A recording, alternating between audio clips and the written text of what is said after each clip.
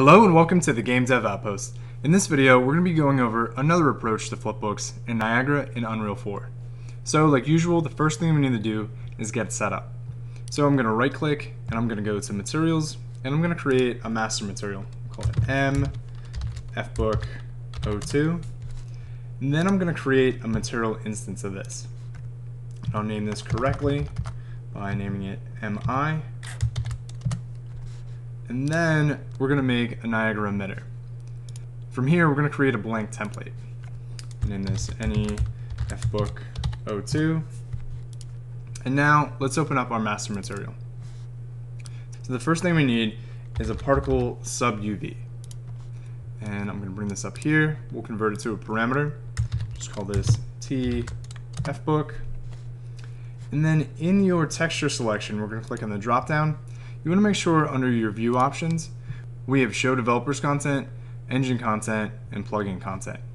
In the search bar, we're going to type in smoke. You'll see that the engine provides us with T-Smoke sub-UV 8x8. So this is going to have 64 frames on it. The next thing we need is a particle color.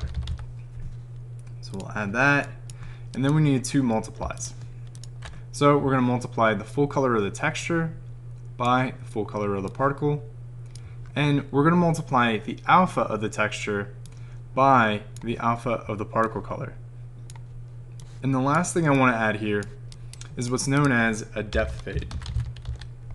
And what this is going to do is whenever geometry comes into contact with the geometry of this particle, the particle is going to fade. All of the cards from your sprite render, that's geometry. So we're going to plug this into opacity, and we're going to plug this into emissive. The last thing we need to do is set the blend mode to translucent, and then we'll save. So the next thing we want to do is we want to open up our Niagara emitter, and we're going to go to the sprite render. We're going to drag our material instance right to the material. And then as that's compiling, we're going to set our sub image size to 8x8 because that's the texture that we have. And now we need to actually render something. So we're going to go to our emitter update, click on the plus, spawning, and we're going to choose spawn rate. Spawn rate, we'll set this to something like 10. And then you can see that we have particles showing up. So I'm going to zoom in here. We'll just play through this really quick. And you'll see that this isn't animating, but we are rendering particles. Now I'm going to go to particle spawn, and I'm going to go down to set new or existing parameter directly. I'm going to click on the plus icon, and we want to set a specific parameter. And in here, if you scroll on down, you'll see particles sub-image index. And if we scrub on this, you'll see that this is going to animate through the different flipbook frames. But you'll see that this snaps at the end, and that's because this texture isn't actually set up for looping. So we're not going to use it as an animating flipbook, but we're going to use it for variety. So I'm going to click on this drop down. I'm going to go to dynamic inputs, and I'm looking for uniform ranged float. I'm going to set this to randomize between 0 and 64. So every time a particle spawns, it's going to choose between each one of those frames.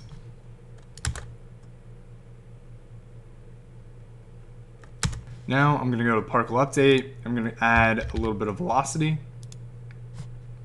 Fix that. We'll just set it to something like 0.4 for now, just to see how high we have this going.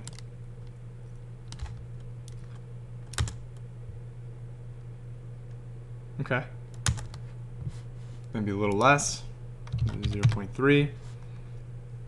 Now we're going to add a scale sprite size, and in here we have a vector 2. I'm going to change this into a float, and then this float, I'm going to change this into a curve. I'm going to add a key in the middle, and then I'm going to select all of the keys, and I'm going to set these to auto so they're smooth. This first key wants to be set to 0, and then this top one, I can set this to something like 1.5.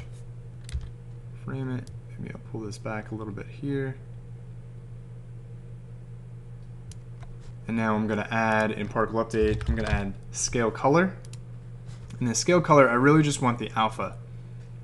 So I'm going to set this to a curve. But I'm going to do the same thing here. I'm going to add a key. I'm going to select all the keys and set them to auto. I'm going to set the first key to a value of 0. Make sure that the second key is set to 1. I'm going to move it back a little bit. Turn this curve down. Let's see what we have so far. So that's okay, that's not bad, but we want a little more variety here. So in the initialized particle, I'm going to go to the sprite size, and I'm going to change this to a float as well. But this float, I'm going to set this to a uniform range float so that we have a few varieties here. So I'm going to have 3 and 8, something like that. Let's see what happens here.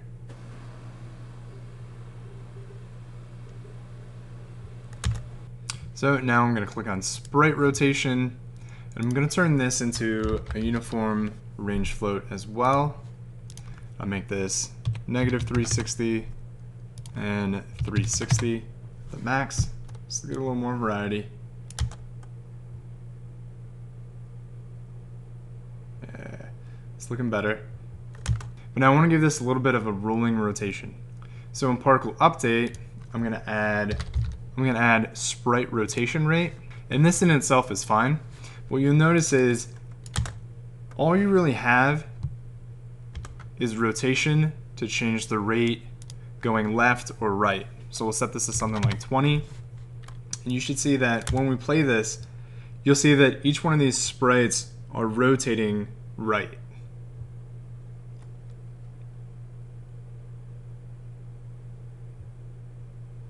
So if you wanted it to rotate the other way, you could do -20.